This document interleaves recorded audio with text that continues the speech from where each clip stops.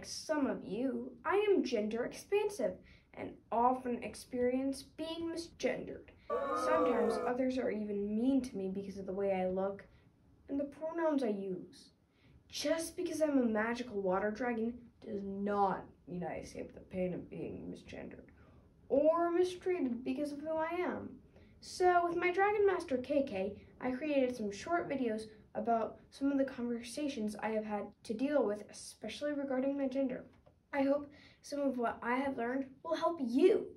In this series, we will also learn from my friends Polly, Leo, and some others who will make guest appearances and share their perspectives on how they think it looks.